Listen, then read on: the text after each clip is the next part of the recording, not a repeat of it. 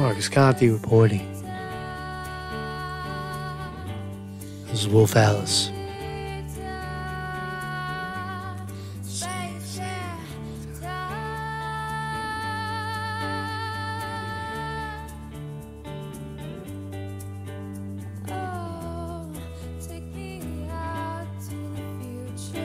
Okay, get a copyright strike for talking about music. Good band, by the way. If you're ever interested in widening your musical spectrum of bands, Wolf Alice from the, I guess, the north of England.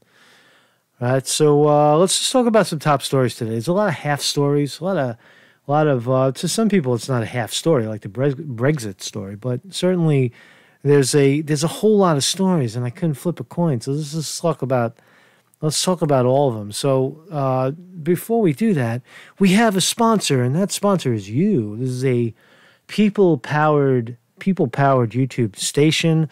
It's an alternative to mainstream media. If you want to keep getting lied to and cheated and told half-truths, then listen to mainstream media. If not, hit this little button right here. It's a fine channel, right? We have all this. We have a lot of top stories, and we have 2-3 stories a day coming out, and to help support the station, right? Rather than just, everybody says they come here and say, fucking Conte wants all this free stuff, right? Well, fucking, you guys are, if you become a Patreon, right? Hit this button right here. I'm looking for 300 strong. 300, like the movie, Sparta, right? When we get to 300, then we'll be powerful, because Conte can get out of his goddamn mother's basement and go report on some stories. But right now he's scrubbing nickels together to survive, right?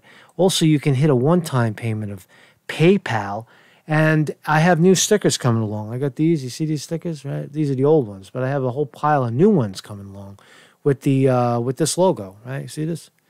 With this logo. So if you're a Patreon, if you become a Patreon, I'll send you a bunch of them for signing up, right? $2-3 a month. It's not a big deal. And then you become a Patreon, and this channel will take off. Right, so let's talk about the top story. So I guess the big one is UK lawmakers gear up for vote on Brexit delay. Now, our British colleagues, our British friends in the audience are telling us that the Brexit is a deal that was voted on by the people.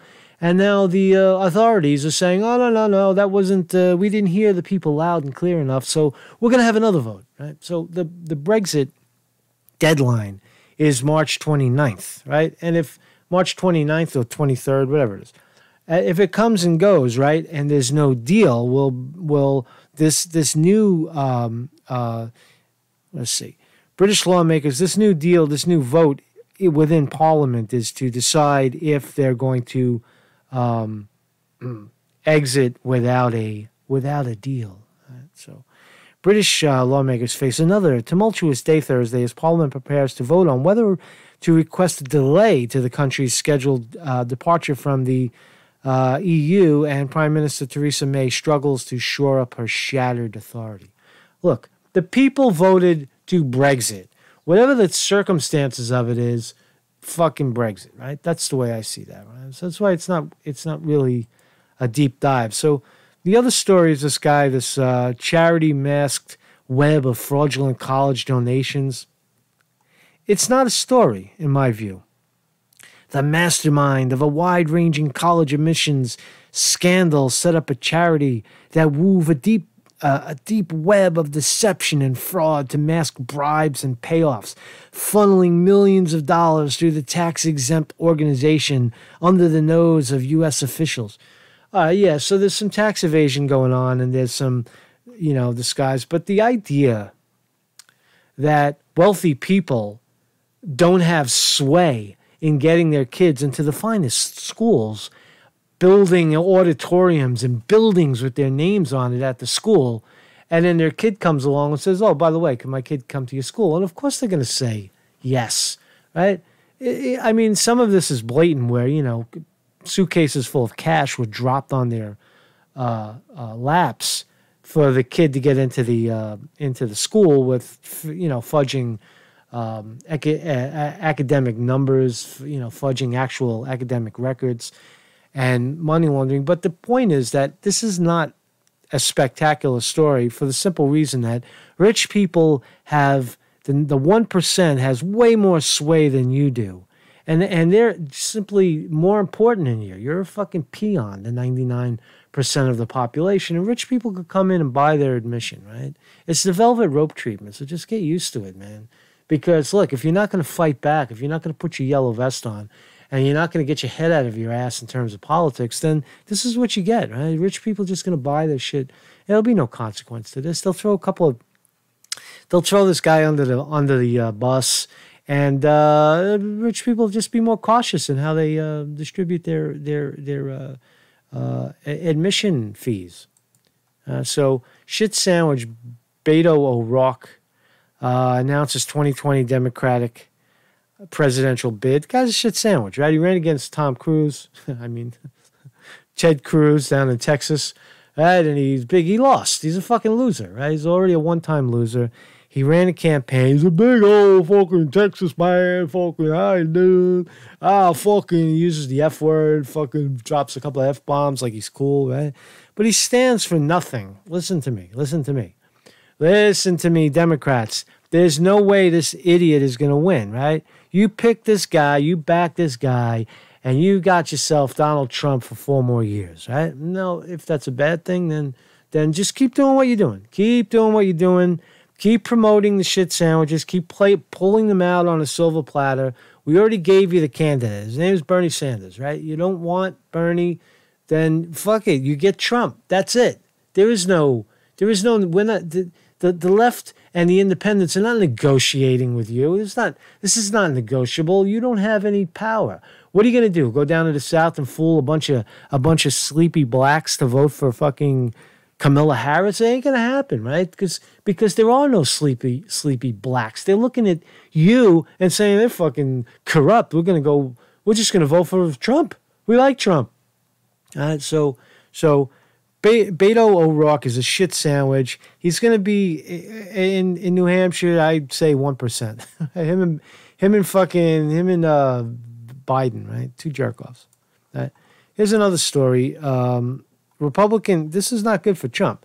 No wall. Oh my God, the GOP is turning against Trump's wall. See, there's not going to be a wall. Right? There is not going to be a wall. The wall is a failed idea.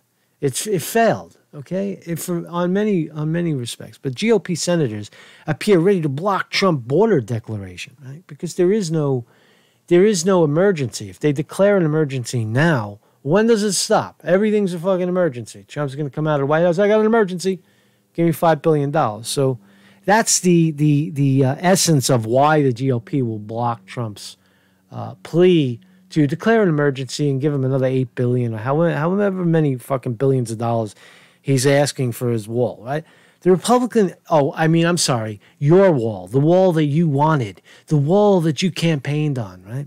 The Republican-led Senate is set to deal President Donald Trump a rebuck on his declaration of a national emergency at the Mexican border, with the only remaining question, how many GOP senators will join Democrats in defying him, right?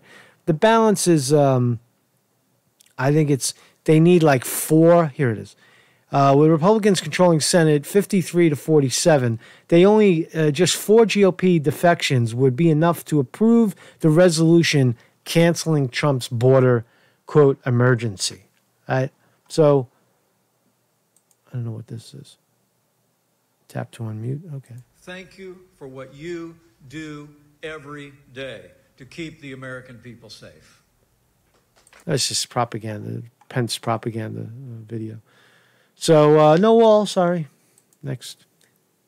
So, Ethiopian crashed, a black box. Okay, so there's speculation that there were a couple of UN people on that plane, and maybe it was taken out of the sky, through nefarious activity. But whatever, like that's the state of the state right now, right? People, you go up in a plane and you're a UN guy, and 10 of you guys, and they take you down. Well, that doesn't affect America I don't want to say it coldly, but how does that affect us? Are we going to chase every false flag? Is it a false flag in Ethiopia? It could be. But the point is, the black box. Pow. Ethiopia crash black box arrive in France for analysis, right? They don't even have their own means by which to analyze their own boxes. Some stunning pictures. The plane goes down. Pretty powerful. So they gave the boxes to France. We'll see what happens, right? That's all we can do is look at what the experts tell us about the boxes, and we'll find out if the guy's in the cockpit going, oh my God, get that knife off my throat, right? Or is it just, they'll have a recording, they'll have the audio. And we'll know what happened in the cockpit.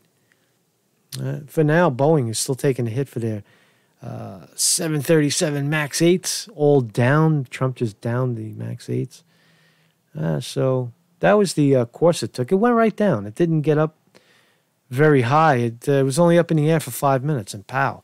That's usually the sign of an altitude bomb. Usually when that happens, it's just starting to climb, right? It's just starting as it hits a certain altitude, pow, something blows up, right? So that's usually how, if you do the study, right?